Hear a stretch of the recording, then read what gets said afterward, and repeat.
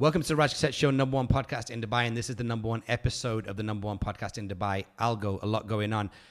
Gang who is coming to my birthday party this weekend, make sure you stick around because as soon as we come back from the intro credits, we're going to be talking about my birthday party, which is coming up. It's going to be absolutely epic, as well as a whole bunch of other news and cool stuff. Joining me on the episode, as always, is the party planner of the year. Yeah. Vic Majaria. Just call me J-Lo. Yeah, exactly. Why?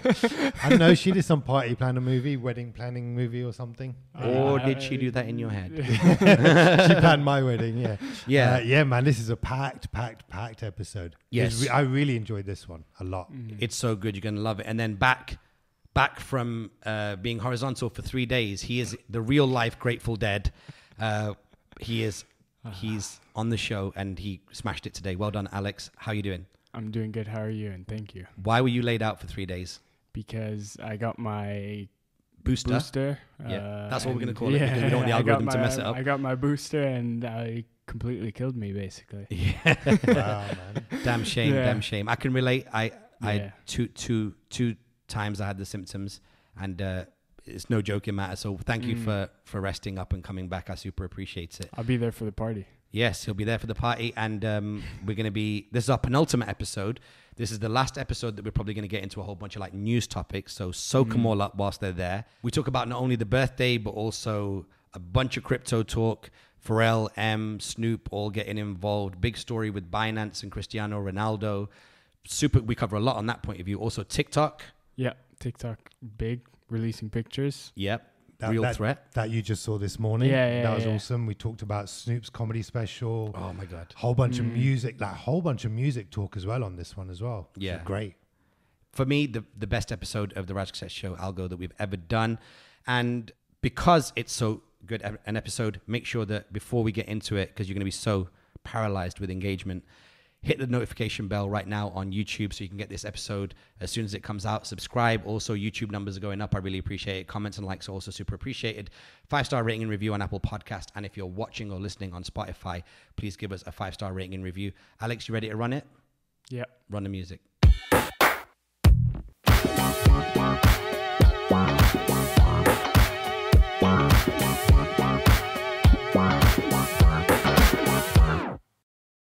All right, let's get into it. There's really one big subject we need to talk about first and foremost, because this podcast is going to go out to everybody on the guest list of the hottest party in Dubai. The 21-year anniversary of my birthdays, which is crazy. My birthday party, Saturday, 25th, starting at 9 p.m., One Life Cafe. Shout out to our friends at One Life Cafe that have been oh so helpful, letting us turn the venue upside down and making our own boiler room style event. Just make sure that the boiler room has a star next to it and the word boiler room style or boiler room-ish, as we've called it. We also have 1800 Weirdo on board, making NFTs, so that's incredible. We have anywhere between 350 to 400 people on the guest list by the time the doors open, which we should time this podcast so that it goes out at a time where that's hopefully not a problem. And the reason why we do that, guys, is, firstly, the venue holds 300, but we have to oversubscribe slightly because on the day someone's taxi doesn't show up, someone could get sick or whatever. So there's a natural drop off in this city that's anywhere between 40 and 60%, depending on the kind of event that you do. But if you are coming to the event, we are so excited to have you. You should hopefully have this podcast in your inbox, and maybe you're even listening to it as you're getting ready for the party, but get ready because we are going to have one of the most insane parties ever. Whistles have arrived. A lot of hardware is arriving tonight. We've basically got what looks like a tank's worth of, audio and video, audio and lighting equipment coming in tonight. It's a big spec event, Vic. You've been working on it since I've been. You started working on this party even when I wasn't here, when I was in London. Yeah. Sorry. Yeah. It's weird, right? Because it's a big spec, but it's also not a big spec. And what I mean by that is we're going to have, it's going to be rammed, it's going to be busy, it's going to be full of great people.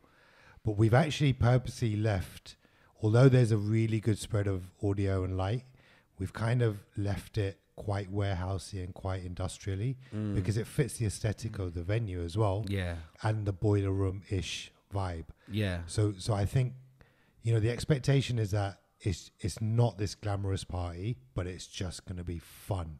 Yeah. Great music. You and me are DJing. People are always amazing. Yeah. And we've set up the space for music, drinks, and partying. Yeah. That's what it's set up for, It's a real back to basics party. Nothing that Dubai's ever experienced before. A lot of people heading away the following week, especially a lot of folks that are like, parents and teachers. There's going to be, quite a lot of people traveling the week after. And so this is the biggest party of the year. It's my birthday, which has always been epic. And it's going to be kind of like an end of season closer for really a miraculous season in Dubai. For those of you who are listening overseas, Dubai is quite seasonal. Things do tend to cool down, ironically, here in the summer, whereas most parts of Europe get really, really busy and exciting, and they cool down because it gets 50 degrees, it gets super hot. So people travel, and, that means that really a lot of people are going to be chilling from next week. I am going to Bali on Tuesday. Shout out to all the people that have already reached out and said that they're in the city. So I'm looking forward to spending a bit of time with them after I've had 3 to 4 days sleep at Michael Francie's resort. Oh, awesome. Nice. How did you book it in the end? Yeah. Soul Shout out Shine. to Michael, man. Yeah, big up to the team over there. They've arranged something really special. I'll get there and we'll talk from there next week. But it looks like there's like a suite that's been hooked up and a bunch of different bits and pieces. So I'm really looking forward to that and looking forward to the sleep that comes with that as well. But yeah, it's gonna be incredible. One last huge blowout. And I was going through my phone the other day, and obviously, as you know, in previous episode we talked about the fact that I was in Manchester, and I was stood outside Font Bar, which is where I did my 21st birthday, which I think is the first gig of mine that you came to, right? And I was already. Yeah, I think it was. Yeah. And I was already popping at that point in Manchester. Like I already done my ticket seller days, or I did my flyer boy days, ticket seller days, had my own parties days.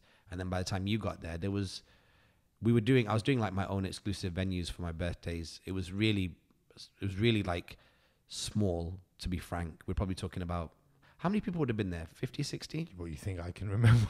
Yeah. Vic was at the bar. Yeah. Hardcore. In those days, Vic used to really drink a lot.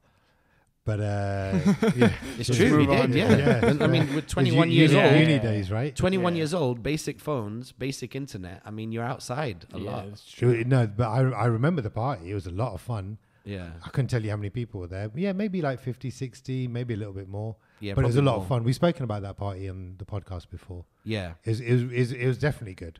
But the people were good. That's good. But I think actually here's what's important. It's the people are always going to be good because you surround yourself with good people. But actually, it's just energy and music. That's been a really important factor in your parties, our parties, any kind of event that we do or we've been involved in. Just the energy and you talk about whistles. The whistles it's funny. The whistles has always been this like point of stress for you specifically, like whistles, horns. Are we going to get them? Where are we going to get them from? Are they going to come in time? But it's little things like that make that energy. And then of course the music is always going to be amazing. So yeah, we should actually just bulk buy whistles for the rest of our lives. You said could. that on Why not? a number of occasions. Yeah, I mean, it's because- basically every year that's said. Yeah, it's because the But we stress don't. is just trying to get them in time. Actually, we've got a delivery, and no point in talking about it in case it doesn't come, but we've got a massive delivery coming from the UK today. And if it does land here, then it's going to take the party to a whole other level. But if it doesn't, we won't mention it so that nobody notices that it's not missing. But the party is going to be at a different level anyway, because the inside of One Life is so beautiful. I mean, Yeah. what I really love about One Life is that we are already paying customers of One Life. Like I actually go there to eat as often as I can. I think I first went there like in my recent relationship with One Life, as far as like being a customer, was with our friend Greg Stockton. Yeah. Shout out to him. We're going to miss him at the birthday party. He's just moved to Cape Town, but we went there, we had lunch. It was incredible. The coffee's incredible. The staff are incredible. Boy, they're just like super good, clean energy people. And so like, yeah, it was just amazing. That as soon as we went upstairs, I don't know if me and you went upstairs the first time. And as soon as I looked around and I saw the mixing board and I saw the speakers, I was like, this is happening one day. And then we met Najib, the owner, and he's just a cool cat, our age, hip hop kid. And just like, it feels good. Do you know what I mean? Shout out to Farai and the whole team, Anthony, that have been helping us and letting us go in there late nights, midnight, to look at the venue, look at it with the blinds down, look at it with daytime, nighttime. Lights on, lights off, the whole lot. So good, man. So good. So listen, party of the year.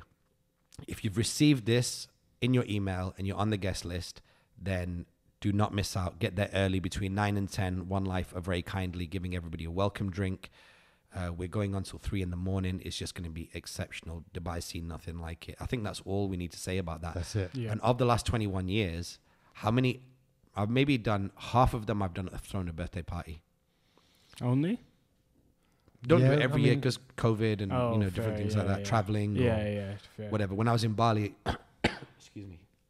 When I was in Bali a few years ago, I was just chilling. Couldn't do yeah. it. So but when I'm in a major city, I'll typically try to do something. And so I'm just super. And also, I'm super grateful because this. If you look at if ALGO was like a 1 year thing, if you imagine where we were as a society and as a city and as a company and as a crew last year, we were in a very different place. Like Alex wasn't around, flying around wasn't as much of an option.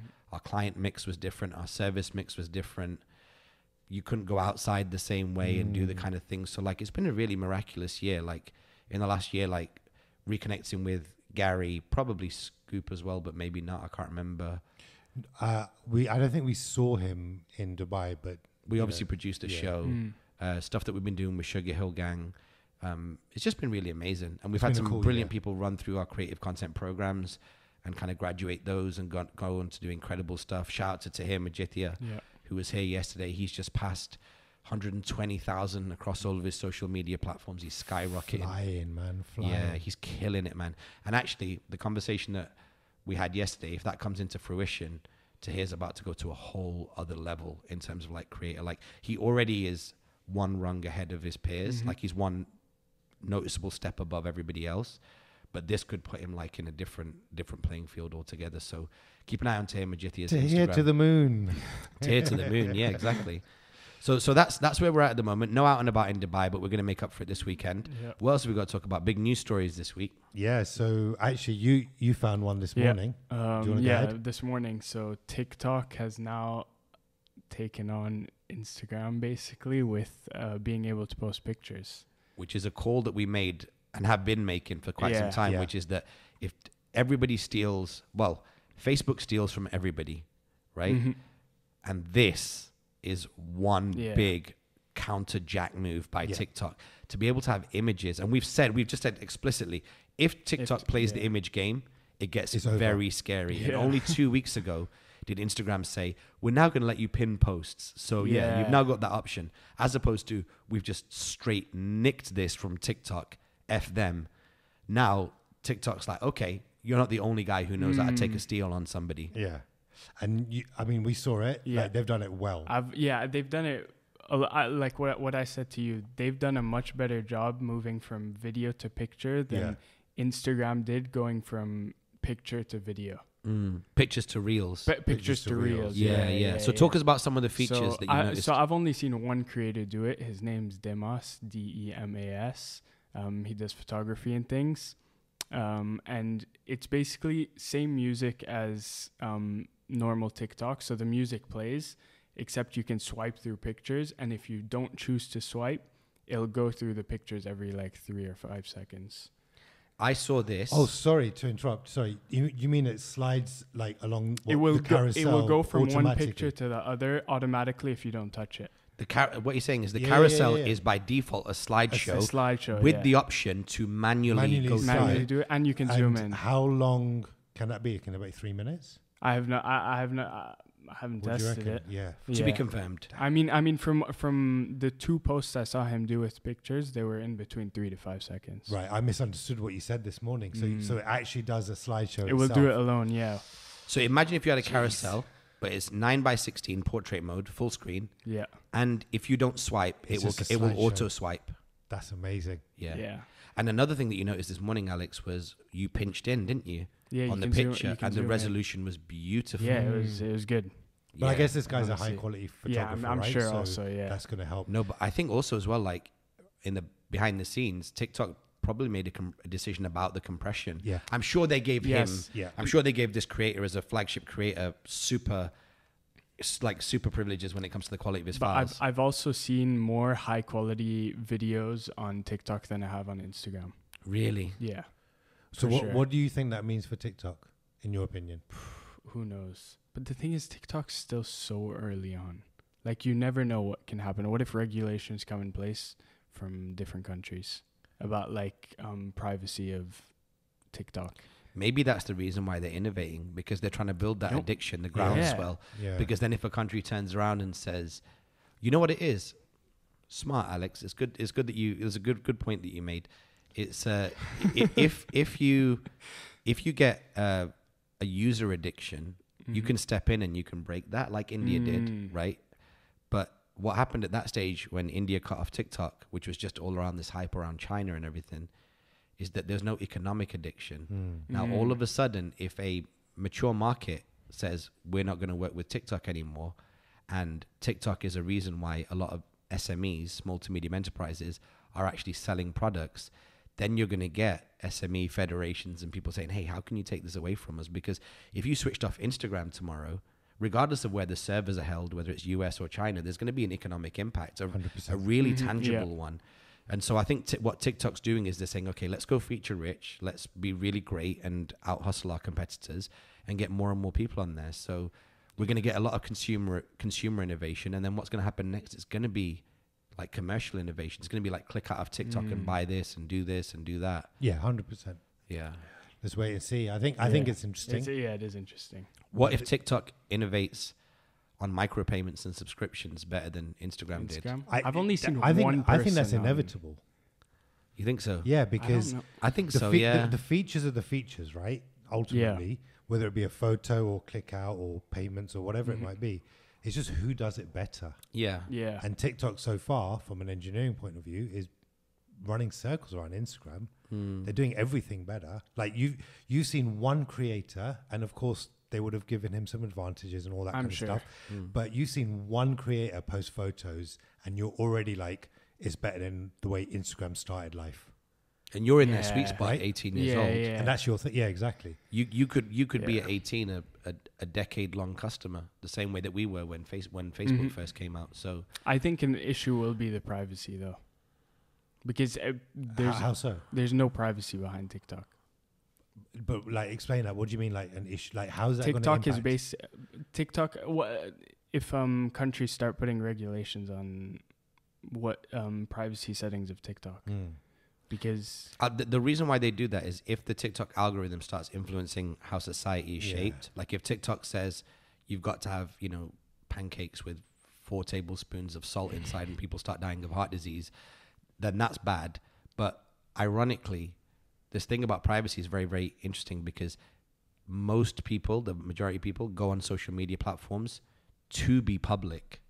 So as long as you're not putting anything which is volatile for you from a privacy point of view, then everything you put out there is under the broad intention of being public. And so people don't necessarily think about like front of house privacy and back of house privacy, like how's my data and my algorithm being thought of. They're just like, how many people know that I'm now doing cupcakes in my bakery? Do you know what I mean? That's true.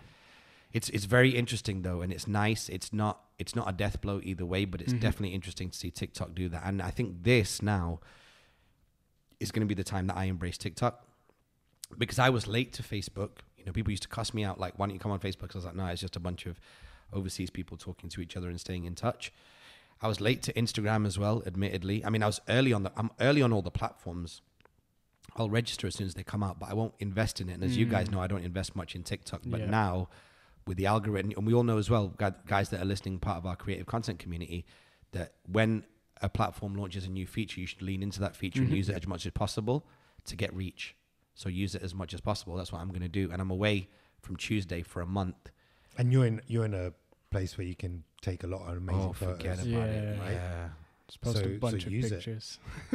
Yeah. Use it, because Instagram's not going to. I mean, we've had this conversation about your algorithm on Instagram and how many people aren't seeing your posts. Oh my God. Talking about your party or whatever it is. No, let's talk about that. Right? That's important. Like, I want to say that. We'll loop back to it for sure. Yeah. But Instagram's not giving you what you need, whether it be video, stories, reels, or photos, whatever it is, right? So I think, and we've discussed this a bunch of times about publishing micros on TikTok and stuff like that. Now's the time to do it. And plus, photos are low. It's a low barrier to entry, right? It's easy for people to post photos. Anybody can take a picture and just upload that's it. a good point. This could be the comeback of photos. Because if TikTok's saying we're going to prioritize them. Photos within TikTok. Because Instagram, like, they don't... But what's going to happen, I think Instagram are going to like have a benefit from it, because if people are posting on TikTok, they're going to be like, oh, we'll just post on Instagram as well. That's a fairly natural thing for people to do. And then Instagram will also push. And then Instagram will probably change what they do with the photos. Pictures, it's a logical point. The reason why video boosted on Instagram was because of TikTok. And so now TikTok does that, and so now Instagram is going to be like, well, do we want to have a notoriously bad reputation when it comes to image distribution? Have you ever watched like those intense table tennis matches where they're like where they're faster just and harder and whatever? That's basically what it is. They're like, hit the ball back. It's like, all right, we're going to do photos like this way, and it's like that. Both of you guys are on fire today. I thought this was going to be a really crappy episode of the show. Maybe we just peaked too early as well, because when I'm looking at our notes, we ain't got much else to speak about. No, we're good. No, very, very, very good points. I'm going to push this episode on a lot of people because, there's a lot of content strategy here that you can be implementing, and I will be implementing too. But to Vic's point as well about the algorithm, I just want to say this, and I'm going to put this out as a separate clip, and let's do this, even if we need to put this clip out before the rest of the podcast goes out. So I have done my level best. I've probably tried to invite, I've invited the whole My Friends, Your Friends community, 4,000 people to the birthday party on Saturday. I have WhatsApped hundreds of people, DM'd hundreds of people, and I'm still remembering people that I'm super close to on my WhatsApp and stuff like that today that I'm still messaging one-on-one. No disrespect to everybody, because the reason why I can't WhatsApp everybody and message everybody is because my hope is that email does the job, and the majority of people that I know in the city in Dubai are on the My Friends, Your Friends database. However, I was talking to my girl Omo, as I was saying to you before, who I'm mad cool with, and she comes to the parties and she brings so much good energy. And even she, when I was texting her, was like, I said, you know about the party? And she was like, no. And then she found it in her junk mail or in her, promotional mail. And so, there's a lot of people in the city of Dubai that don't know about it. What we are doing is Vic is building a CRM for me, which is going to allow me to put every single contact I have, 4,500 people, maybe, well, it's probably closer to 7 gross, but maybe 4,000 to 5,000 people net. And then once we've got that, we will have better mailing, better WhatsApp, better SMS. We're going to do it. We're going to figure all that out this summer, so that every time we do something, we can invite all these wonderful people to our community. And there'll be an update on that probably in September, right? Yeah. Realistically. Yeah, September's right. Yeah. Also, I was sat with Pally the other day, our friend, an entrepreneur here in the city, and he was showing me HubSpot, and he goes, the free version is really powerful. He's been using it for years across all of his businesses, and I don't know, maybe there's a relationship between HubSpot and Notion, but this is all stuff that we could explore. There definitely is, and HubSpot is definitely a contender to plug into Notion. Yeah, it's amazing. Yeah. But MailChimp is like letting us down in terms of how many inboxes it's getting to, but it might not be MailChimp. Permissions have changed and all that. Google's changed a lot in the last 3 to 5 years in terms of how it separates and categorizes emails and things like that. So yeah, that's going to have a huge effect on who sees it. So moving on to a big week for NFTs this week. So we had NFT in NYC or NFT NYC this week. There was a couple of big announcements that came out of that. But let's start with the big Binance announcement. Yeah. So they've partnered with Ronaldo for an NFT push. You guys saw that? Yeah. I think you sent it to me, actually. Yeah. Yeah. So I've not followed the story. I just saw the post on Binance's page, which was very kind of gritty. But what exactly is he going to be doing for them? Because he signed a big deal here with Talabat. Yes. Here in Dubai, and he's got a lot of like billboards around the city. Talabat, for those of you outside Dubai, is a grocery and food delivery service app. What's he doing with Binance? So there's not loads and loads of information yet, but essentially it's a multi-year NFT partnership with Ronaldo and Binance, and Binance will launch a global promotion aiming to give Ronaldo's fans an introduction to Web3 with a compelling entry point into the world of NFTs. So they're going to create a series of NFT collections for sale exclusively on the Binance NFT platform. and it'll be released later this year, and designs created in collaboration with Ronaldo. And So it's an exclusive project, an NFT project between them two. and they say it's gonna have experiences that come with the NFTs and things like that. Okay, so let's see how much Alex has learned. Spin that forward now. Spin out the business case. What they're gonna do? How's it gonna manifest? From people buying the NFTs, or How's the project gonna manifest? Like, how do you think it's gonna actually enter the real world, people's wallets, people's crypto wallets? I mean, they'll create NFTs, put it on their the Binance NFT. Yeah. Why Binance and not Coinbase? Because Binance is the one who's with Ronaldo. But Binance has got it's got bigger budgets. And what's happening they've right got now with a better Coinbase, global spread. Yeah, So sure. Binance is in markets that other people aren't in, and Cristiano is a global Arguably, brand. Yeah. Most followed Instagram. Is he? star. Yeah, arguably one of the biggest brands. Yeah, so I mean, he's most followed Instagram. Yeah, so he's like a Instagram, Michael Jordan style character where Yeah. he's got like crazy. He's Yeah, probably everybody. got feverish fans all over the place, like superstars did in the 80s and stuff. What else? He's just gonna help bring a lot of light from basically all of his followers to Web3 and Binance. Yeah. What about delivery? I mean, that depends. Binance have to do a really good job on that, on what they present, and make sure there's value to the people who are buying it, so that it doesn't have a bad representation on Binance maybe in the future. I think we're also going to see a gallery war. I think we'll see a gallery war between Instagram, Coinbase, and Binance in terms of who's got the hottest gallery, and that gallery will become a pseudo social network. And so if you can only buy and display certain Ronaldo NFTs only on the Binance gallery, then that will become like a new Web3 social media platform. And if there's comments, which we've seen already on Coinbase, Coinbase stepped out with a gallery that has social media Web2 style characteristics about it. So that could be quite interesting. And also the number one thing here as well, of course, the most elementary thing is image and likeness, which is that his NFTs and his face and his likeness is only going to be, at least from a legal perspective, licensed. And what's interesting about Binance is it's a Chinese company, right? At its core. Yeah. Yes. So I think so. What's his name? Shang Zhao, I think his name. Yeah. So CZ. She's CZ. Yeah. So Shangpeng Zhao. Shangpeng Zhao. Yeah. yeah. And so typically what's going to happen is when you've got like licensing and image and likeness in the West, if it gets copied in China, there's only so much you can do about it. Like there's only so much legal jurisdiction you've got. But if a Chinese company owns a global license, and then there's no US or Western company that can steal from them, because A, it's just not the done thing in that direction typically. And if it is the done thing, then China can use local jurisdiction in the US and the UK to counter that. So China can own a global license and sue people in their own territory. Whereas if you own a global license and you're in the West and China duplicates you, you can't sue them in their territory. Yeah. So from a this goes above just like an endorsement architecturally at the highest level, like a cross-border level when it comes to IP. They've got a huge advantage, and I wonder how many more times they can do this. Oh, they'll be able to do it. I mean, they've bagged the biggest guy to do it. Yeah, really. yeah, literally. There's almost no one, specifically in sports, but like across multiple categories, bigger than Cristiano Ronaldo. I don't think there's any sports athlete that's more known than Cristiano Ronaldo. And not only that, he's less so now, but for many, many years, he was equally loved and hated. And then most of that hate moved to love. Like, people adore this guy. Does he still worship actively play this guy. football? Yeah. Sorry?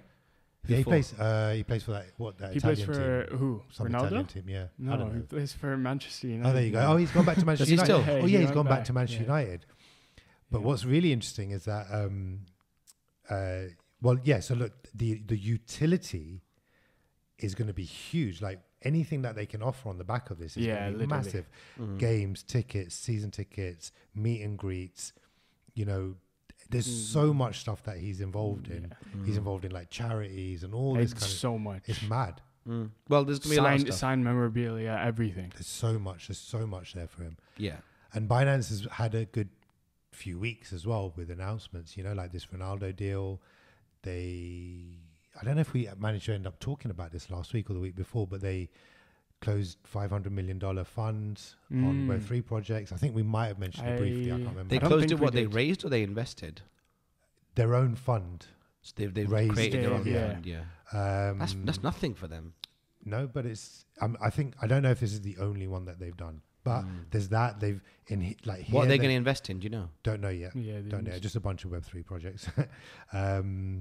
They partnered with Majid Al Futtaim to do some bits. Still don't know all the detail around that. They did the first crypto-powered tour with The Weeknd.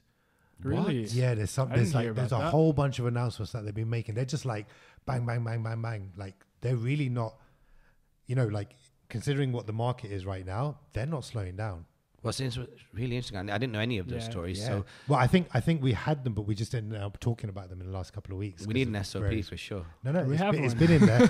we haven't recorded. That's why. Yeah. So no, but that's interesting because then if you look at the fact that it's so funny. Sorry, I'm reading it off last week's SOP. Oh, really? Yeah, but we didn't end up talking about it because we were quick. Did a rushed one. Okay, so what's interesting about that then is if social platforms are going to start having elements of crypto and fintech in them, like Instagram is doing with its galleries and NFT galleries, and new fintech and crypto platforms are going to have elements of social media, like who did I just mention?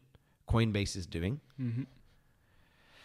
Then there's going to be an industry-wide convergence, and actually, at the moment, you see like social media players stealing features from each other, whereas you might actually find sectors absorbing whole sectors. Like you might find that the social network of choice is Binance in 5 years, because look at Robinhood. How much social media and gamification dynamics did Robinhood use? This is something that's worth keeping an eye on. And in fact, as well, eToro does the same. In eToro's adverts, they say, if you follow certain other eToro users, their moves, and you can even just lock in and track their moves. So this is something to absolutely watch. Wow, this might be the best ever episode of ALGO we've ever had. It's interesting because you spoke about the Web 2 like social media dynamics in Coinbase. That's ultimately what it is, because think about this move for Binance. It's a huge customer acquisition strategy. That's essentially what it is, right? Also incredibly true. So now, when they acquire the customers, not every single customer is going to be, I'm going to buy the latest NFT or invest in the latest coin or anything like that at all, the latest cryptocurrency. So what else can they offer them to keep them engaged on the platforms, and then therefore invest more and so on and so forth. So it's interesting. It's really, really interesting. And you know what's even crazier about that is a very, very good point. But to add to it as well, at the moment, NFTs are fundamentally media and content assets. So what if you could just release a whole film as an NFT? Like at the moment, we do buy once, consume all, right, on Netflix and stuff like that. But what if Binance was to release an exclusive piece of content, which is an NFT? So now we're not just talking about them going into the social media space, but we're talking about them going into the media space. Because now if Binance launch an app on your smart TV and they say anybody who is either an owner of a Ronaldo NFT will get access to, because Ronaldo could launch his own Sportsman of the Year awards, right? The Cristiano awards, right? It's very possible. It's not impossible. It's not impossible. Yeah. So let's say he has like the boxing category, the baseball category, the American football category, of course, the soccer category, snooker, this, that, whatever. He can then have the Cristiano awards, and that award show might only be streamed on Binance for anybody who is either signed up to Binance, owns a Cristiano Ronaldo NFT, XYZZ. So now you start talking about like a subscription service, because when we talk about utility, we talk about membership, we talk about ownership. And actually what's even crazier about that, I'll tell you a story. As you know, Netflix is trying to deal with this challenge of people sharing passwords. Yeah. And because the decision was made at a time where Netflix was not prioritizing it to their own admittance, and they were just doing customer acquisition, now retrospectively, they've gone back and they've been like, yo, one leg on this chair is really weak. One of our foundations in our business, which is one user, one license, is wrong. A week ago, Spotify messaged me through the app and said, hey, you're this kind of user. Would you kindly fill in this questionnaire? I always say yes. Because if you extrapolate the questions they're asking you, it lets you know what it is that makes the platform nervous. And the whole thing was focused around password sharing and pricing. So now they're talking about how much would you pay? What would you expect for your free Spotify? What would you expect for a single license? A dual license, so you plus one other, and then a family license, which is you plus, let's say, four. All people living at the same residence. And I don't know why the residence matters to Netflix and it matters to Entertainer here, which is a loyalty, an app, a consumer app here, retail app. And then it also matters to Spotify. So I screen grabbed all of those questions that they were asking me, or at least the bulk of them, and I'm going to tweet them out.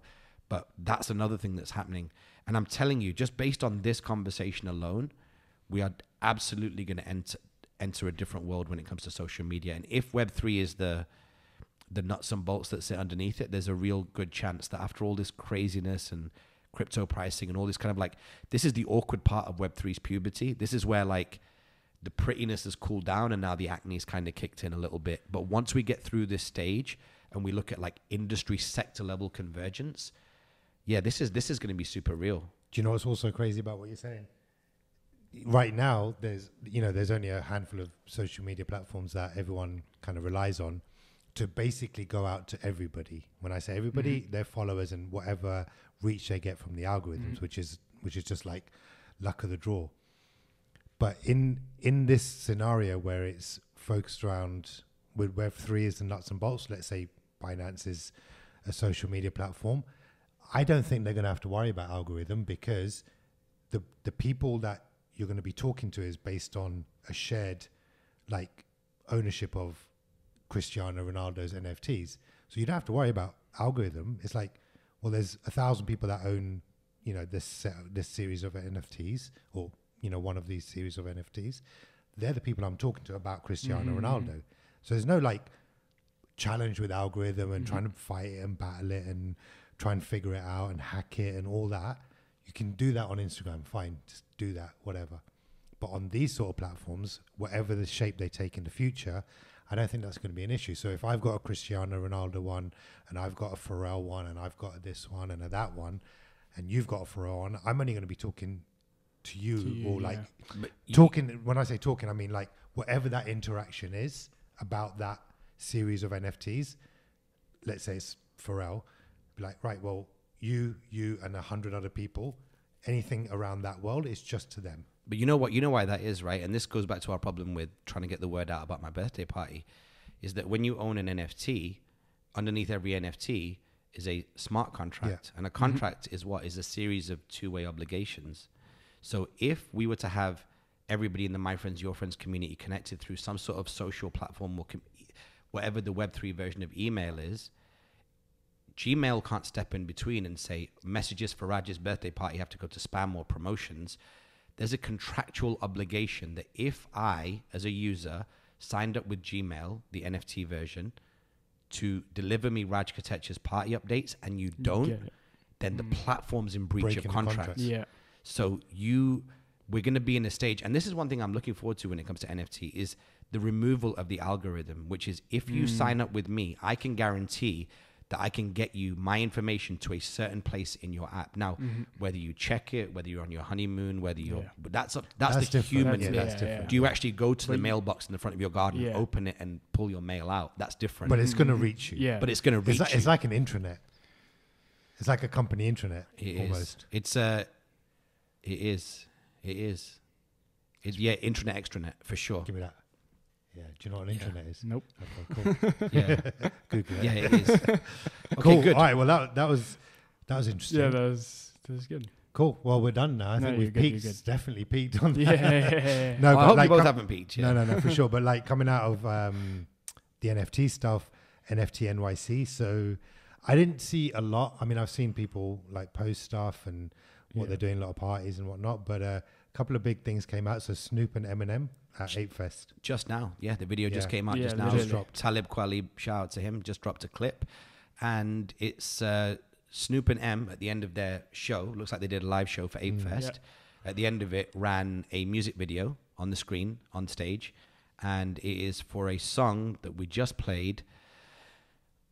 Couldn't even tell. Oh, it was from the D to LBC, which always to me is a red flag. So the D is obviously Detroit, LBC is Long Beach, and it's a collaboration record. I guess Snoop and M haven't really individually, they might have collaborated on Dre projects, but they haven't necessarily collaborated together on a single track. And it is honestly as bad as you'd expect it to be. Like, we played it once before we started recording the show. It feels like a brand mail-in. It also feels a bit rushed. Yeah, it feels Definitely rushed. feels it feels rushed. rushed for Feels sure. sounds terrible. Yeah. The way it's been Mastering was mastered. bad. It's not like they spent a lot of time and like put like a lot of thought into No, it. and this is definitely no diss to like M Yeah, or, it's not or a Snoop. diss. It's just But what it feels like to me is 3 different records. It feels like a production, like an instrumental, Snoop's a Snoop verse and an Eminem verse that have just been like mashed together. No, because Snoop rhymes like M on the album, so he's on the track. I don't like that at all. It's Snoop's voice is way too low for that kind of track, and the track is aimed towards M, which is a rappity rap kind of track. Eminem is once again rapping about green goods, which just makes no sense when he does that, because he openly doesn't consume green goods, right? And so he's talking about that, and that's kind of, that is one of the big problems with M, is that when he talks about pills and green goods, he's openly said he's overcome addiction, he's not consumed this, he's been sober for this many years. So he breaks his own authentic loop. Yeah. And when rappers aren't authentic, it's like, oh, well, you're talking about consuming these items for shock value, but you're in your mid to late 40s and you're not actually doing it. And also, kids don't relate to talking about these items the way that you do. No. So it's like, it's just kind of like a bit lame, and it's also got kind of like a rushed. See, the problem is, many years ago, before you were born, probably, Alex, there was a movie out called Space Jam, and it was an animated movie, and there was records in there that were just brilliant records, and they made sense with the movie, and they were integrated. Do you know what I mean? Whereas now, it feels rushed. The only time that I'd seen a really good integration is damn near a decade ago when Pharrell did Happy for the Minions movie. What's it called? Despicable Me. Yeah, something like that. So like that was incredible, but like this is rushed. It's like Bored Ape came up with a huge bag. They said, we'll pay for a record, we'll give you your money, we'll give you your royalties, we'll give you a video, you can include your Bored Apes, we'll give you a live show, etc., etc. Yeah. But it's not two dope MCs getting into just rhyming together. And on our content recommendations, we'll talk about when Snoop is just rhyming. Do you know what I mean? But we'll come back to that. But you know what? It's interesting because you say it's rushed. Everything about this world is rushed at the moment. The whole Web3 NFT, everything is rushed. Everything feels like it's like, let's just go, let's get something, let's just do something. And then there's not enough. I don't feel like there's enough thought put into, what it could mean in 3 or 5 years' time. I'm talking about like collabs and things like that. Everything just feels like, oh yeah, this person's doing NFTs. Okay, let's just get them involved because they've got a name, they've got a brand, and they're interested in NFTs, and it'll bring other people in because they like Future, or they like Amy Schumer, or they like Snoop, or they like, it all just feels like a bit patchy and a bit rushed. There's no it's almost like there's no integrity in it. Is it? And it's a huge missed opportunity. Particularly in the music. Yeah, it's a huge missed opportunity. Yeah, it's sad because if you look at like dealer lifestyle and stuff like that, like that was a lifestyle that existed in the streets, and then albums came out that were a reflection of people that were living that life. And there was anthems. We talked about this the other day. There was a record that I played you, Burna Boy, right? And then you've got Punjabi MC's Beware of the Boys record. There are certain moments that forever will attach themselves to a certain movement, like a groundswell in society or a type of art form, and no one's come out with that record for like people that are now Web3 people are nerds, and it's not as if you can make a cool record about them, but there's definitely an opportunity to do it right. And M and Snoop could have produced the record that people that are early on Web3 will listen to in 25 years time and be Exactly. like, Yeah. yo, do you remember at Ape Fest when they dropped this record and we still listen to it 20 years later? Both of them have the God-given talent and access to production to make a record and music video like that. And you're right, it just feels a bit patchy. Patchy, and yeah, that I think you've expressed it better. That's my point. It's like they're not thinking about the future. It's just like they're not going to be listening to this in 3 years' time, 2 years' time, 1 year time. And also what's really disappointing, and I think you said, who else was on the bill? You said Lil Baby was Lil on there, Baby, right? I saw as well. So you could take a young artist and do that and do what they've done, and it'd be like, all right, well, it's just a young guy, and it's, you know, whatever. But Snoop and M have got 20, 30 years behind them and classics, and they're still relevant to the youth, right? Like Snoop is going to be relevant to everyone at every age in all parts of the world because he's just that guy, and M just somehow figures his way in, kind of stays relevant. Doesn't though. I don't know. That's man. my point. I know. I think young people still follow him and like him. I think recognizing He him has and his- relevance is different. I don't think That's he's true, relevant that's true. today. Everybody man. I think- recognizes him, but not everybody. Well, okay, fair. Yeah. Let's take that. He could make himself relevant if this was done properly. I don't think he's got the personality to make himself relevant. I think in Just the in terms of the MTV music. era, in the MTV era where we were all high off Beavis and Butthead and shock value, and you were talking about Jackass before. In that era, he was the musical version of that. He was the trashy kid. He was the extreme kid. He was saying with his lyrics what the Jackass guys were doing with their stunts, effectively Yeah, in the that's fair. celebrity world. And now, in a world where you just open up your Instagram and in 3 minutes of scrolling, you'll see 20 videos that are more extreme than what happens with Jackass. For real, you become it's these. true. I'm talking True. about also like black people getting shot by cops in America. Like there's stuff that is just more troubling. Actual real stuff, to real life real stuff. stuff like that makes you feel like society has to change, as opposed to some guy getting like an ice cream catapulted at him, or so, you know, just something dumb like that. Like we as human beings are so bombarded with so much awful stuff on social media that the shock value of Eminem being like, I'm a, you know, I don't want to say the lyrics because we're obviously on Dubai podcast, but like it just doesn't feel relevant to me anymore. And I love M. Like I was there for the first concert, I was there for the first tour, met him, it was brilliant. Met Proof, just brilliant MC. But like I just don't think he's aged as well. Especially the other day when I was on radio in London and Kish Meister played a Most Def and Talib record. And that was as good as anything they've ever done. And I was like, I don't know, man. But I don't want to be a negative hater. Do you know what I mean? But like, I think every time you and I talk about M, this type of conversation always happens because you're not hating on him, but do you know what I feel? I feel like you're disappointed in Eminem. I feel like you think I don't know if this is true or maybe this is subconscious, but we've talked about M a number of times, and I'm always on M's side. And, you know, maybe it's like rose-tinted glasses or something, but you always have this, like, it comes across like disappointed in one of your children kind of thing. Yeah, no, like, I he think could have been better. Like, he could have, like, you know, he could have done this. He could have, and he did. And then it just went, oh, like just flat. And that's what comes across. I guess my point is this. You're right. Relevance and what do you say? Recognizability is two different things. He could have been relevant if they had done it right. He still has the opportunity to do so. This is not becoming like M's review show. Yeah. No, you're right though. Like I think because see, this is the actual truth. I remember being Alex's age. I remember running into my boy Near's room. I actually had lunch with him a few weeks ago. It was amazing. We found our old business cards that we made with paper and we laminated them with sticky tape. We had so little money, we put both of our numbers on the same card. And so I remember like running into his room with the tape. Everybody in those days had these big hi-fis, and if the speakers were detachable, you were like a god. And we would I ran in there, and I remember like opening the eject button, throwing the tape in and being like, yo, listen to this. It was like out of a movie. Like it was like out of these old cliche 90 movies. I was like, I need to hear this guy. This is before we even knew he was white or anything like that. He just started the record with, hi kids, do you like violence? Do you want to see me stick 9-inch nails through each one of my eyelids?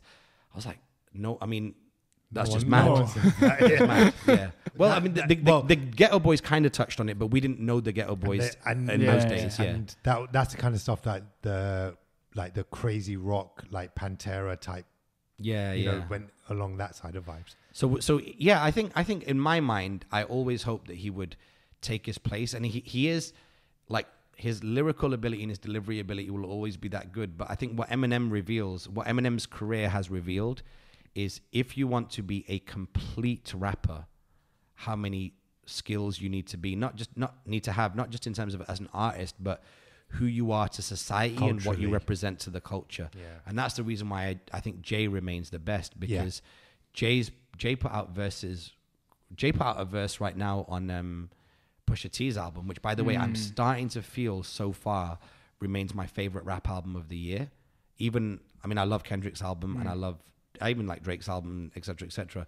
And Cole and them and his crew did a great job, but Pusha T's album was incredible, and Jay sounded incredible on that. Speaking of which, Pharrell brought out both of them at a show recently, right? Who? Pharrell brought out both Malice and Pusha. Good. I didn't know. Isn't that, yeah, I mean, yeah, fair. yeah. Because Pusha's touring, so So I think, and then and I think Justin Timberlake was on that same bill where he did the bad dancing. Have you seen that? no. Okay, just Google it. We won't get into it. It's Nice. just like Justin Timberlake does some weird dancing, and now it's become a meme. And you know the reaction, not the reaction, but the copy. What's that feature where you copy someone or where you can sing along? What's that feature Oh, when called? you do it, like like a yeah, duet. you do it. So You you do got, it like, like Justin it splits the Timberlake screen and watching. Oh yeah, when you like remix yeah, side by yeah, side. yeah, Yeah. And like other people like doing his dance, just taking the mick out of him, so it's become a meme. Oh, but by I the haven't seen way, it. anybody who wants to make memes, your dreams have now been fulfilled. Your memes have now been fulfilled, ladies and gentlemen, because this morning I was watching Omarion versus Mario sidestep, and there's a point where this is really sad, to be honest, but basically Mario did to Omarion what Jadakiss did to Dipset. I mean, what the Locks did to Dipset. Like, it was a bloody murder from the beginning. Omarion did say all the way through, I can't hear myself, but that's no excuse for not being able to sing. His vocal performance was terrible, and his choices, the choices he made, I mean, he was lying on his back, grinding with the mic stand, and there was a point where, and I'm not joking, and this is going to go viral, because I'm about this culture. There's a point where he brings his brother down who's DJing for him. They get 2 slices of watermelon, and they start eating the watermelon as if they are in the relevant same part of a female, right? And it is such a low. It's such a low. And at the end of it, he's like, ladies, if you've got the right pH balance, make some noise. God. I mean, it was just, he just died. It was terrible. So there's going to be so many memes. I know you guys haven't seen it. Yeah, and I wouldn't even say take time out of your day, because it's not, you saw with Dipset and Locks, you saw Dipset trying, and you just saw Locks be even greater. Yeah. Whereas when Omarion's trying, it's just like watching a car crash. Yeah, I dipped in and out of it, like whilst it was live. And Mario's always been a superior vocalist to Omarion anyway, so that one was expected. But if it's that bad, then Yeah, I mean, I kind of want to watch it just for that, but I just don't want to. What I'll tell you what justifies watching it is, I always thought of Mario as he had parameters around him. Like he's never going to be like one of the greats. He's not going to be do Usher. You know what I mean? Yeah, he's not going to be Usher. Exactly, brilliant. Better example than what I was going to say. Exactly, he's not going to be Usher, but but vocally he's still incredible. He sounds like he's. In fact, I would even say that he sounds better. He sounded better live than even on his records, which is rare, because I saw that with. I mean, okay, so obviously I used to go to R. Kelly concerts before we knew what we knew about him. He was incredible. Mary's incredible, and Craig David are incredible. But so I would say he was in that category of people where you hear him sing live and you're like, my goodness, this man is so gifted. So yeah, anyway, there's gonna be a bunch of memes there. Let's move on. Well, and finally, shout out to Pharrell. Speaking of Pharrell, Yeah. we've just got this position as creative director of Chief Brand Officer for the Doodles NFT project. Chief Brand Officer. So we'll be expecting some cool music projects? Yeah, so he will serve as an executive producer on an album of Doodle's inspired music. Nice. And it'll be called Doodle Records Volume 1. So that'll be cool. And it'll be released in partnership with Columbia Records. Do you know what's weird as well? I just had this thought because you showed me the Doodles promo video for Doodles 2. Yeah. And compared to V Friends 2, it's lame. And I'll tell you why. Yeah, because I the agree. animation is in the same ballpark as V Friends. And this is not because Gary's our friend, it's got nothing to do with that. But the characters in V Friends are rooted in certain morals, ethics, lifestyles. Yeah. Very similar to like how Mr. Men had Mr. This and Mrs. That. But then behind those characters and behind those morals and ethics is a principal, a Wizard of Oz style character, which is Gary himself, who birthed those morals to those characters, who then expressed them to the people. So when you look at Doodles, like we were watching the cartoon before, Alex and I was like, it's good animation, but I don't want to own anything. I don't want the jacket button or the playing card or the whatever. Whereas if you know, Gary's got the Uno cards, but if he was to release like a deck of playing cards, well, I don't play cards that often, but I would want to own them because I know that if I do ever play cards at home, I'd rather do it with V Friends playing cards. You know what I mean? So, yeah, man. Yeah. I think as this also plays out, and now that we do see a future for Web3 coming out of this like crypto winter that we're in, I think Gary's going to become like number one. And I think just on crypto alone, based on the fact that he did 91 million top line with his first launch, he'll do it in the next 2-3 years. He'll do $1 billion just on crypto. Yeah, I want to see actually it'd be interesting to see what Cristiano Ronaldo does, and like, you know, just kind of now you're looking at. So when we were talking about Snoop and them, like Pharrell to me is a smart play. Yeah. Because he's in the culture, he's creative, he's cool, he's a little bit different, he's wacky, he's futuristic in his thinking. He's had the success with BBC and Ice Cream. Right, exactly. So all of those components make sense, and that's a long-term thinking play in my mind. There was also an ape there as well, right? In his world. Bathing Ape was his clothing line. Yeah. So that's a long-term play. So it'd be interesting. I think even Cristiano Ronaldo's got that vibe about him. Not the same creativity, but in terms of the appeal and somewhat diversity in what he does. He's just a sports superstar. There's nothing human about him. In fact, if anything, he comes across as above human. He's like Michael Jackson or Michael Jordan. He's an alien. But he's been like putting out like his documentary. Have you seen that? I watched that. That shows a different side to him. And I think the way people respond to someone like Cristiano Ronaldo and Pharrell, and you know, that's more interesting in terms of a long play partnership. Than what Snoop and M did. Than what Snoop and M did. But I think that Gary's going to be. Oh, sorry. So what? Let me make it clear. I'm not saying. I'm actually excluding Gary from what I'm saying. I'm saying Gary will do that no matter what. That's interesting. But it's going to be interesting to see Gary and Cristiano Ronaldo and Pharrell, like these proper names, that and how it attaches for the future, like the long term, in comparison to what Snoop and M have just done. If you look at Gary's machine and Gary Vaynerchuk's, if you look at his machine and his brand and where he started, he wasn't like the world's best football player and then went into Web3. He was Web 1, Web 2, now he's Web 3. Gary Vaynerchuk is the CEO of Web3. Yeah. Like he's the president of the United States of crypto and Web3. He just is, because his start, you can trace it all the way back to videos on camcorders. You can see him dominate every single platform. He delivers on his promises. He basically institutionalized the utility part, because we still don't know what utility you get other than some IP with, you know, Bored Apes and stuff like that. Whereas with Gary's, you're going to get a chance to meet him, which was popular, something that human beings wanted to do before he even launched NFTs. People wanted to get time with him. So I think he's going to be the one. And it sounds biased because it's me saying it, but like objectively speaking, if I didn't know Gary from a hole in the wall, but as a brand guy, just looking at it objectively, I'm like, he's number one now, and he's probably going to continue to be number one. And the more people that play underneath him, the Snoops, the M's, the Pharrells, the Cristianos, I don't know, Rock, Kevin Hart, let it be whoever it is only going to push the top of the mountain higher. And he's still going to be that guy on top of it all. Because he's the individual, whereas all these guys are doing partnerships with institutions, right? But he's the individual person that's the institution, whereas the institution is the institution. Like the name is Doodle, not a guy. Gary is the equivalent, obviously bigger, but he's the guy.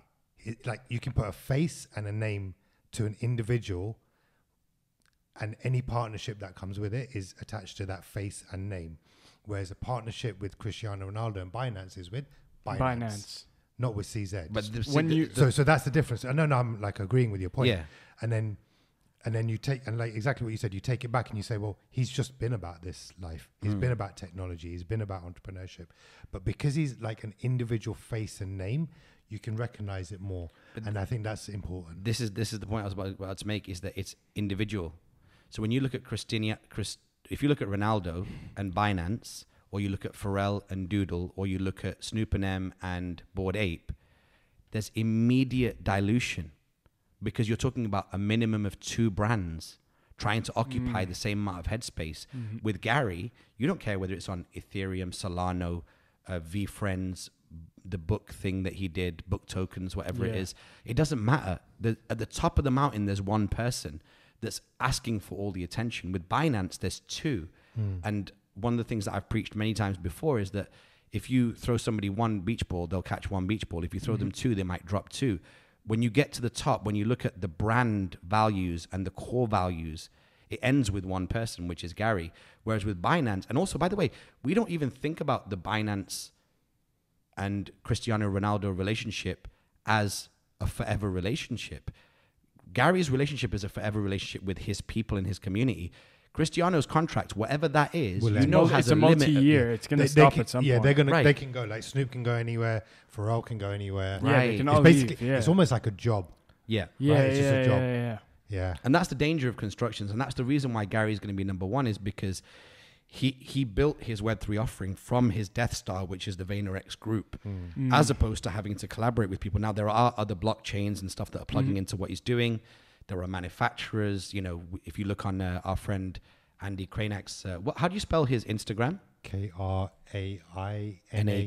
Yeah, I think so. Yeah. If you go to his Instagram, you'll see like they've got like food trucks where they're giving away like VFriends t-shirts and stuff in New York City. It's grassroots. Go ahead. Krainanak. Yeah, perfect. That's exactly what we said. And New York responds to that. New York responds to street level, on the block promotion. You know, giving away t-shirts to the lady who works on the metro, giving away, you know, caps and stuff like that to the local pizza delivery guy. That makes a difference in New York. And with New York being what it is to culture, it will then spread from there. I'm going to call this one. This is going to be the best episode since we created ALGO, aside from the first one that we did. The one that I was on. Yeah. That's right. Well, the Inception one's always going to be special. Similar theme, right? The Inception birthday party is always going to be special, but it's going to be the one we do on Saturday is going to be as good. All right, next, what are we talking about? Let's get into content recommendations. Flo's going to be very happy, by the way, with this episode. Yeah, I know. Big shout out to Flo. Yeah, so Flo is like, I guess, because nobody knows who he is, which is kind of like part of it, but he's kind of like the guy that in Mork and Mindy that Mork goes Orson.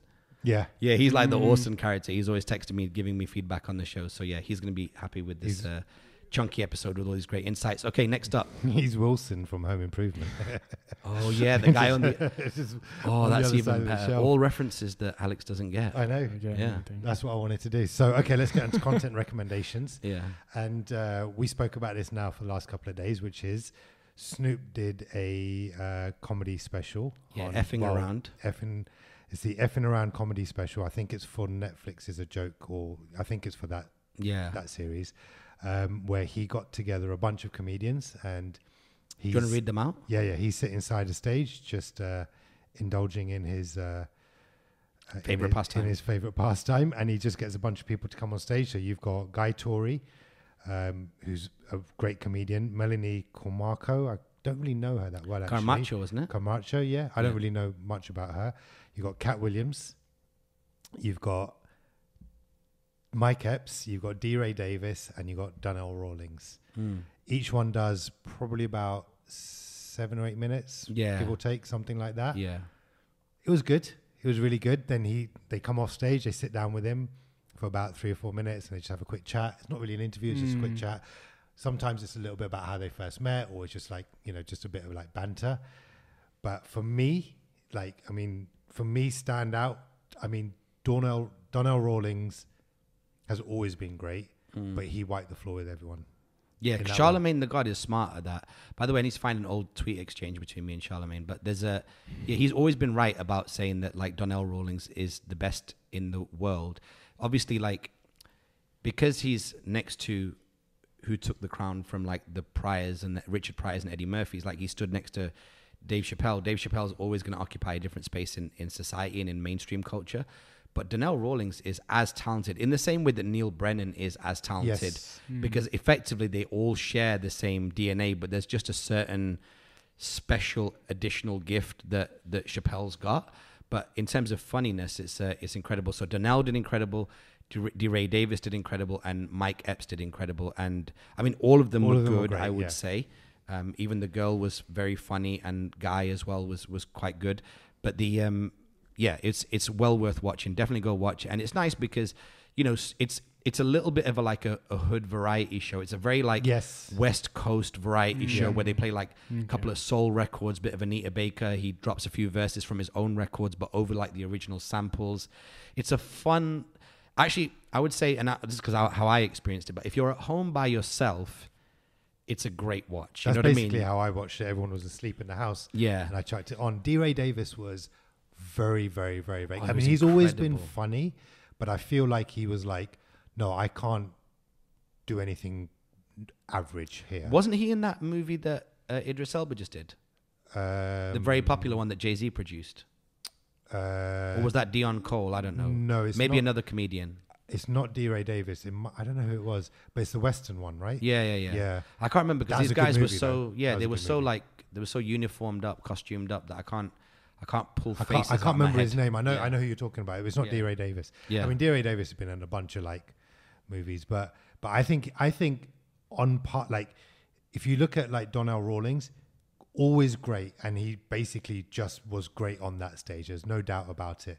But I think when you look at DeRay Davis, he's great normally. Like he's very, very, very, very good normally. But I think his improvement between what he is normally, which is always very, very high standard, to what he did on Snoop's, that difference made him really special. I felt the same about all three of them. I felt like Mike Epps as well. I felt like Mike Epps was as funnier than I've ever seen him, and he's great. funny. His bass is funny. Donnell was on a different level, and I've seen him live. I actually partied with him in London.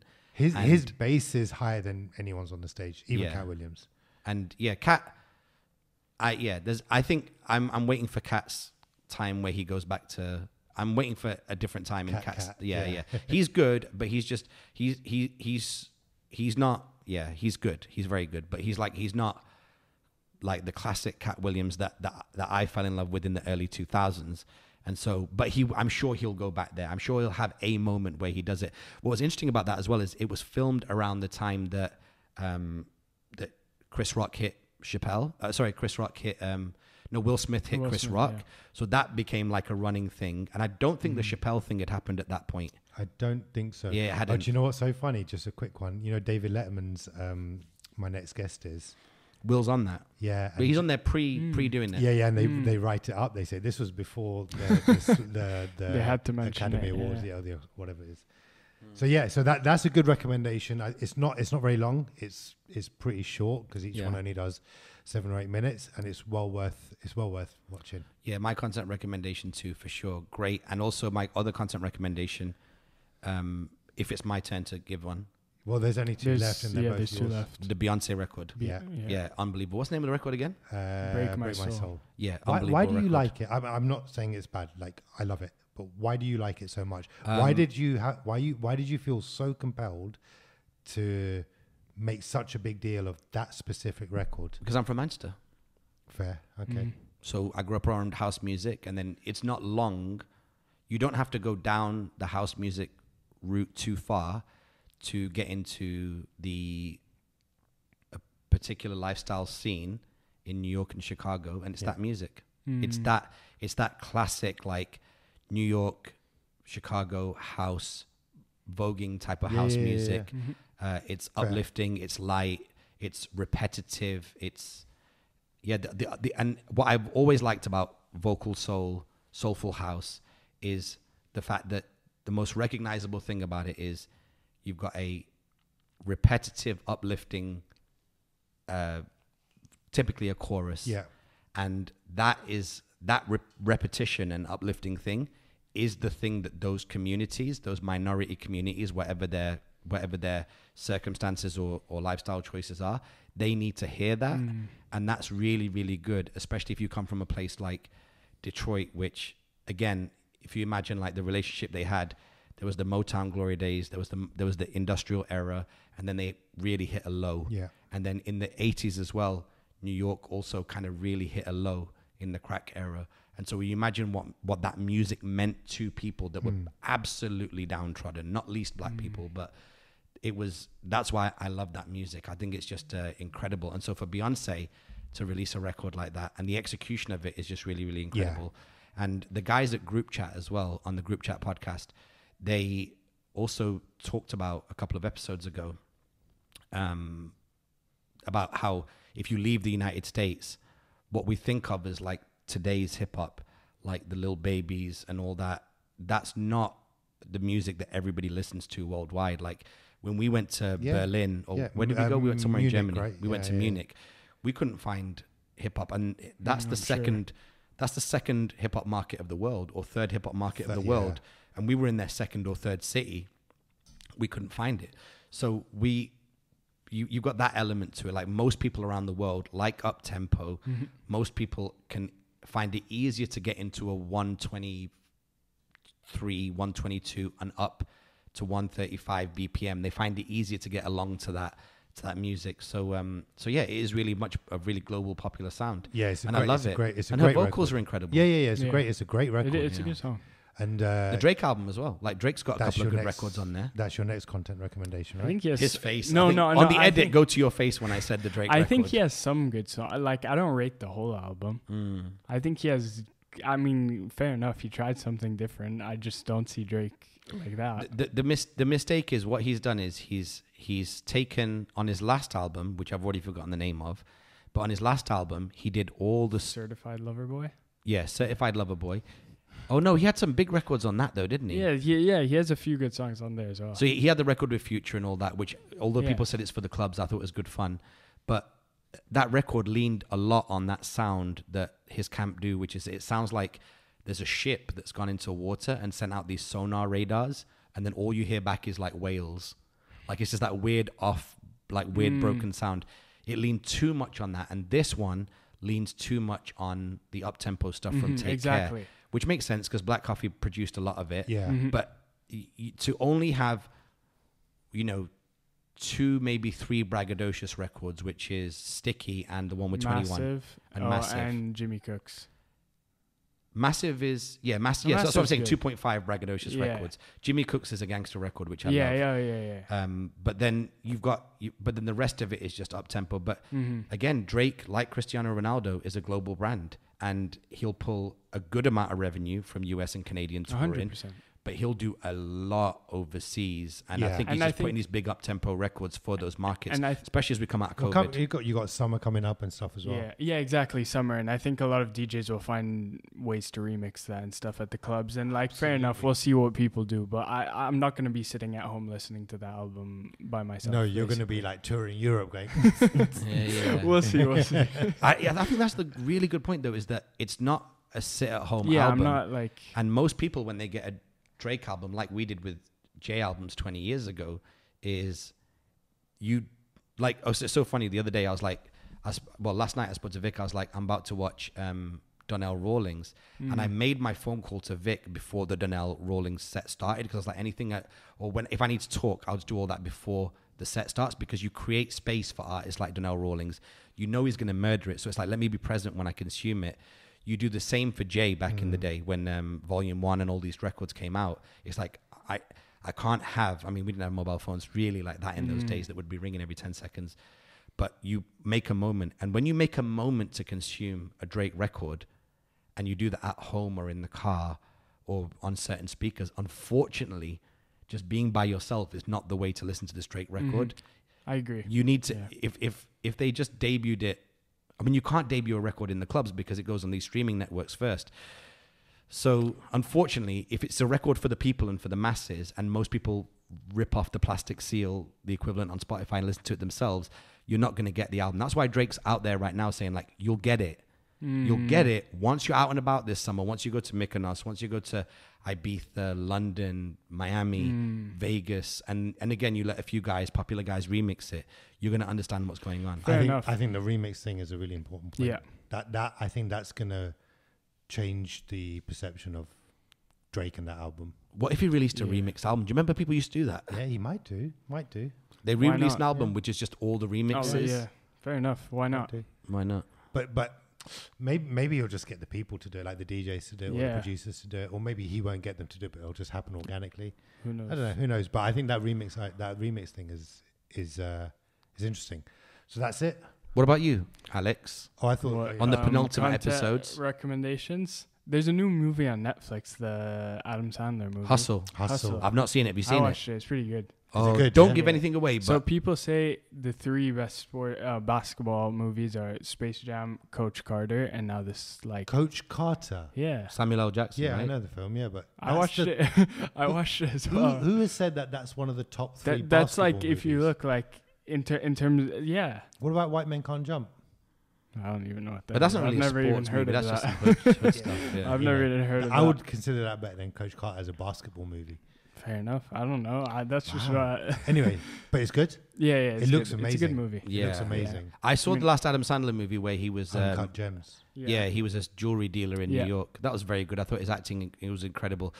The film really stressed me out Very all the way long, through the though. film. What, Uncut Gems? Yeah, just because his acting and the storyline was so good and it was so beautifully shot and directed that I felt the tension that I think the producer wanted you to feel. Do you know Adam Fair, Sandler let's- is yeah.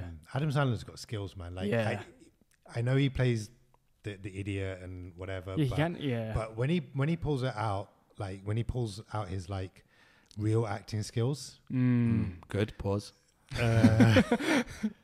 like Uncut Gems and stuff, he can really like do a really, really good job. Yeah. But that's him. He's movies, production, writing, everything. Like that's the only thing he should be doing. So I'm looking forward to watching that. I think Kevin Hart's got a movie out tonight as well. Really? Yeah, on Netflix. Dude, I keep seeing Kevin Hart everywhere on my Instagram. Because on he's ads, the on chief, ads with, yeah. Yes Island. But like every ad I see is him. he's the chief island officer of Yas Island.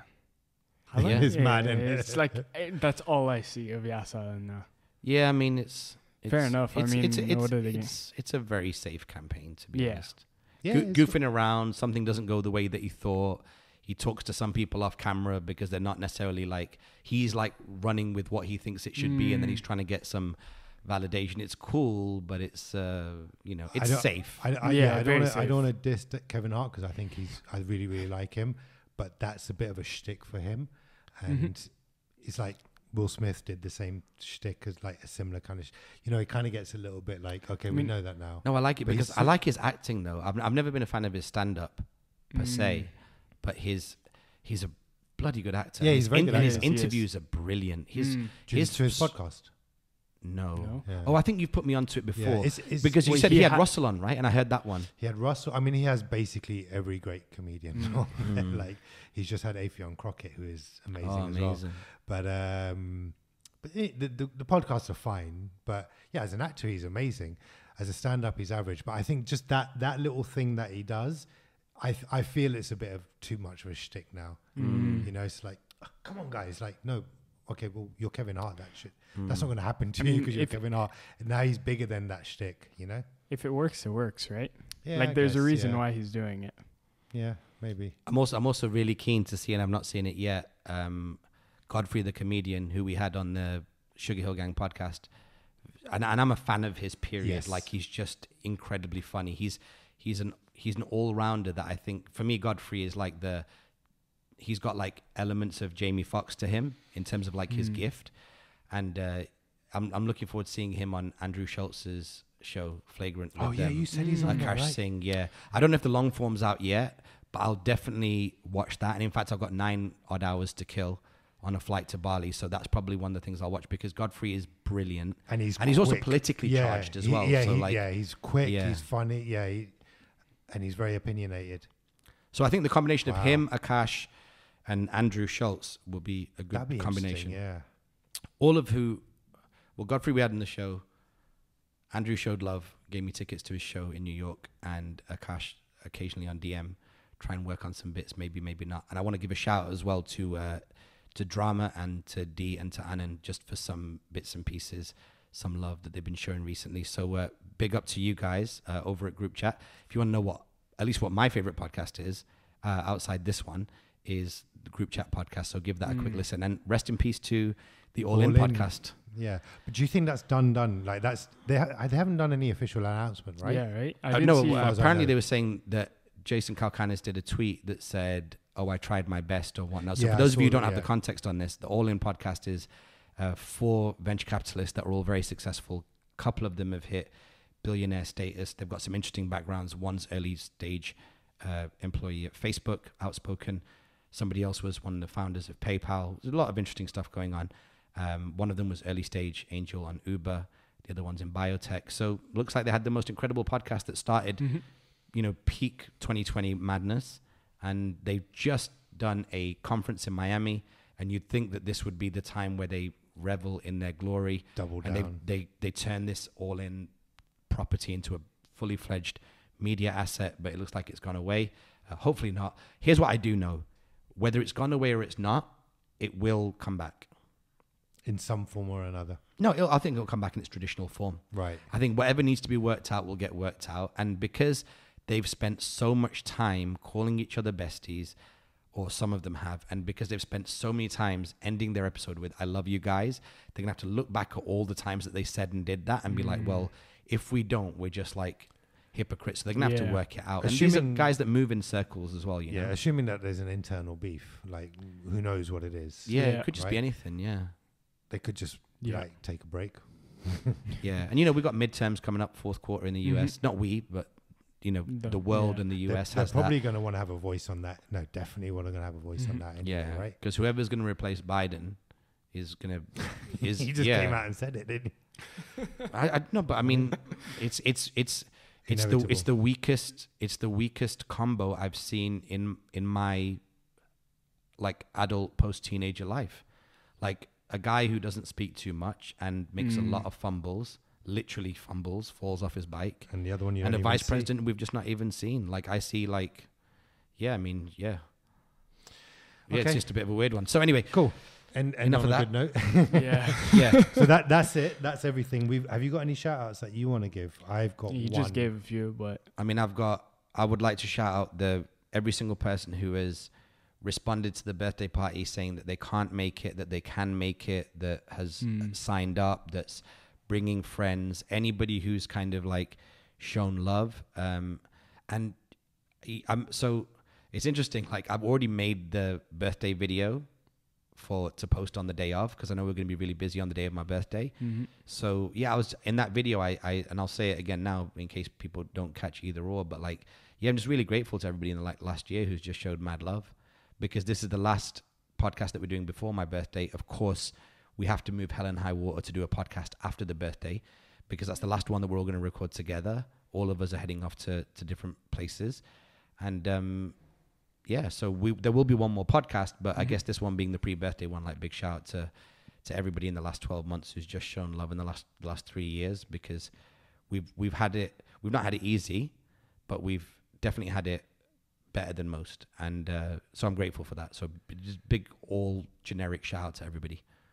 Just to be clear, it's not going to be our last podcast.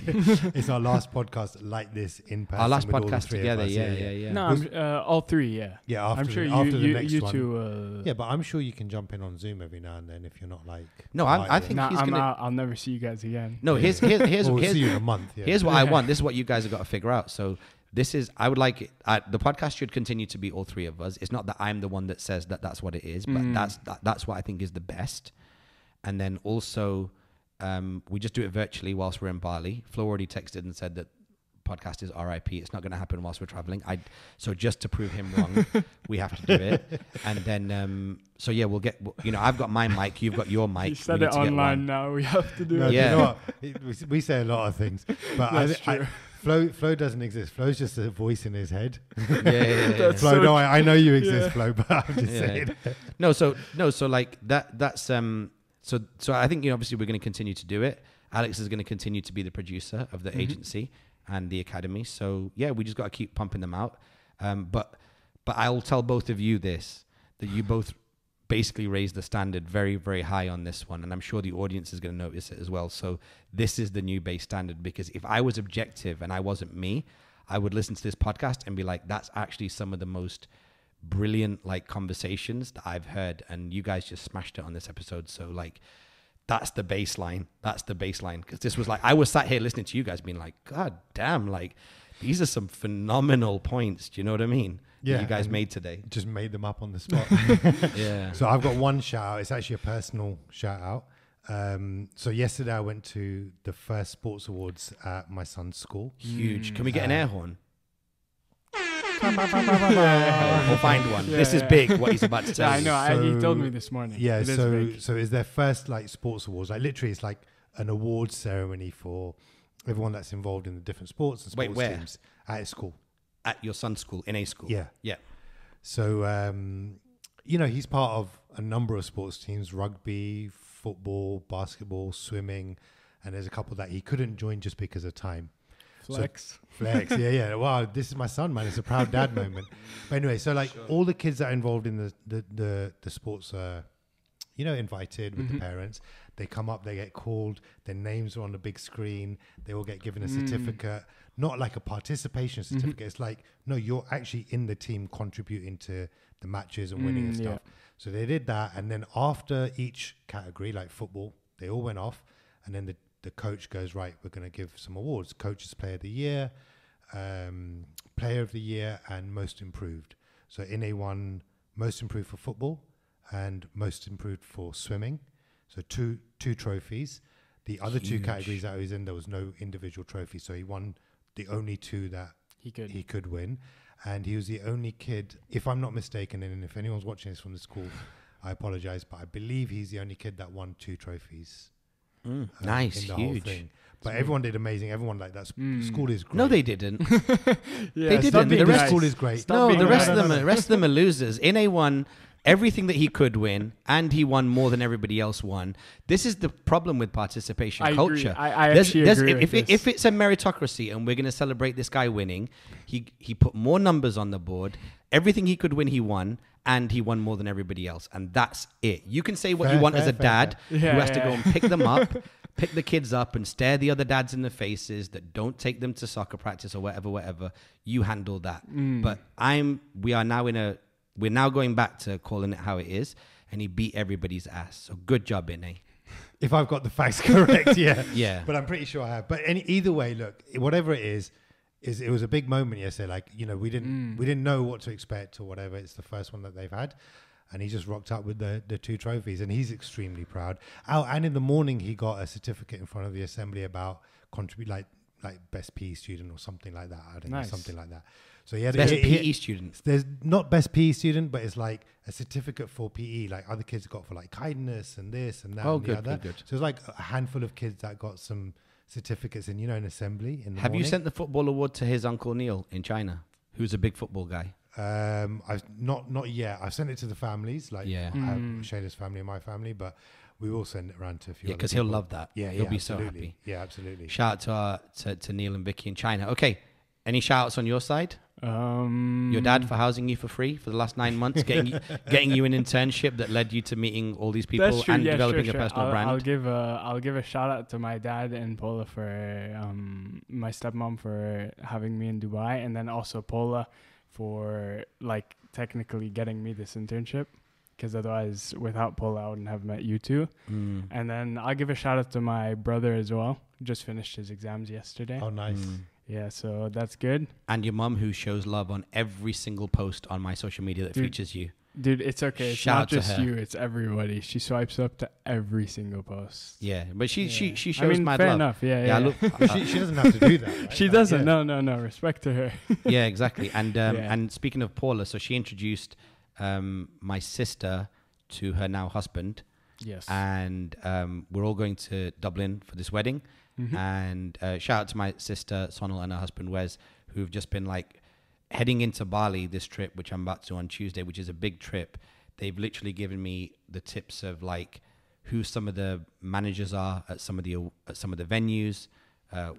Wes literally texted me exactly how much of every item of clothing I need to pack. Oh wow! Based on the fact that they were there, because I'm a notorious overpacker, and Bali is not the place you want to overpack. Yeah. And then, and so yeah, just shout out to both of them, and also go to Rumah Interiors as well online. RUMAH Interiors. They're also on Instagram. That's my sister's interior design company, and obviously she was here before I was, so she kind of bankrolled the whole setting up of the company. So without her, there'd be no CCA. There'd be no Alex. Yeah, there'd be no Alex. Yeah, Yeah, literally. Yeah, the matriarch at the top of all this is my sister. So make sure you follow Rumah Interiors, show them some love, and shout out to my parents who've also been helping me work on this party, sending bits and pieces over. I also gave them this cough that I have, so I feel super bad about that. Really? Yeah, pretty bad. But I mean, there's nothing I can do about it. It just is what it is. And yeah, and shout out to you guys for working super hard all year and putting this incredible party together. That's So cute. we're gonna have a good time. And I'm glad that and well done to you for resting Alex, because Alex just had the booster jab and it treated him the way that got destroyed. it treated you the way it treated Such a win. me as well. Yeah, you feeling better though now. Your voice and Yeah, everything. yeah. You seem okay. I'm just tired, but that like I can get through. But like the past days, I was like dead. Alex is one Japanga away from being back to a 10 out of 10. Have you ordered it yet? I'll order. sure You know what? Just because you mentioned it, I'm gonna order it today. Can I just say one thing as well? And just speaking of food in the city, because I ate well and I ate clean at home. I had plenty of food at Vic's mom's house, plenty of food at my own parents' house. But I want to give a shout out to this company. They don't sponsor us, but I can't get over how brilliant they are and how consistent they are. I want to give a shout out to like Go Foods that do Go Greek and Go Pasta. Man, they made one mistake in dozens of orders. They just sent me out the wrong dish, but the dish was still delicious. And they were like, do you want to replace it? And I was like, well, I'm super hungry and I'm going to eat it. And I enjoyed it. But every single dish these guys sell, whether you buy their Go Organic juices, their Go Pasta, their Go Greek, it is the best, some of the best takeout food in this city. And last night I ordered just a simple spaghetti made perfectly al dente. I had avocado toast because it was on a combo. The toast came hot. The avocado was super generous. Like, it was all fresh and delicious. And they are not sponsors, but I just want to give them a shout out and show them some love, because what matters to me is just like accuracy and consistency when it comes to like food. They are always accurate, aside from that one dish that came wrong, but that's fine. And they're always consistent with their food. So I want to give them a shout out, and I'm going to tag them in this and show them some love, because whoever's behind that business deserves to grow. All I'm saying is, when you do grow, don't mess up and not scale properly and then make all the rest of us OG customers really disappointed. But they're brilliant. So you can find them on, I buy their stuff on Deliveroo, but I want to give them a big shout out, and shout out to Amongst Few that just did a incredible collab with Ravi and Adidas. The official t-shirt was a collab with them. Sorry we couldn't make it to the event last night, but yeah, it's just, shout out to our friends Amongst Few. When I wore the Stay Low and Keep Firing jumper in Manchester, I went backstage to Russell's. As soon as I walked in, he was like, yo, where'd you get that jumper from? And I was like, there's a brand in Dubai that makes it. And he was like, oh, it's dope. So yeah, probably have to send him one. He doesn't listen to the podcast, so. Russell doesn't know Amongst Few, or? No. Okay, fair. He doesn't know them. Yo. He doesn't know them. Like this conversation we just had, you were making it seem like his last podcast. Well, No, it's the penultimate podcast of us together. Yeah, but there's one more. We could have done this on the actual. No, but that's what penultimate means. Yeah, I know, but we could have done this on the actual last one, What? as in next week. So No, but I'm going to forget next week. As soon as this wraps, I'm not going to know what I said until I hear the playback, the final version. and, Yeah. and also the next one is probably going to be a little bit more leaning on towards what the birthday was. Yeah, and that's stuff. true. Yeah, the next one's going to be a birthday and end of season special. Also, it's going to be tight with you leaving, so it's not going to be like. No, we'll be okay. In fact, what we'll do is next one will be birthday special, wrapping up the season special, and kind of like greatest hits. Let's do that. All the fly stuff that we've done in the last 12 months, or all the fly stuff that we've done this season. Let's just make it about that. So greatest hits. We'll give Beruz and Travis shout-outs and all that, all that we were doing at the beginning of the season. We'll do all that old stuff again. All right, okay. We good? That's it. Vic doesn't seem convinced. Vic's like, what did I do this year? Yeah, no, I'm trying to think of the greatest hits. I can think of like one. You found Pizzeria de Michel and Yeah, That's a good. That's Andrew good. Schultz is on his honeymoon. Yes, in Italy. In Italy, I assume in Napoli. Yes. Or whatever, right? Yeah. And Alex sent the post of Andrew Schultz going like, "This is the best pizza in the world." and he's from New York City as well. And his missus, and like it is the door in a wall of that pizzeria place, and his wife has just gone to like pick up the takeaway pizza, and there's just like a massive queue of people. So it's that pizzeria. That's so It funny. looks really good, honestly. It was good in London, and it was. I haven't been to the one here even. JBR. Yeah. Oh, No, mate. City Walk as well. Oh yeah, there is City Oh, Walk. really? Yeah. Yeah. What's the name of it? Lantica. Lantica de Lantica, Pizzeria de Michel. Yeah. Or Right, you say it Miguel, now properly, or the Alex. Miguel. I don't know.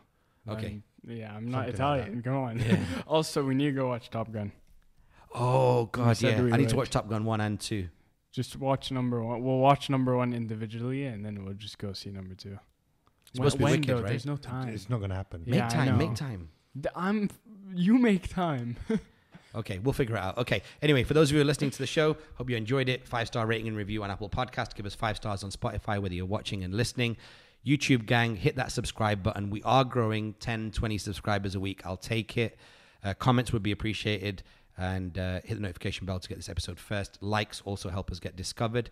And that's it. Thanks for checking out the best episode of the #1 podcast in Dubai, Raj Kotecha Show. See you on the next episode. Peace.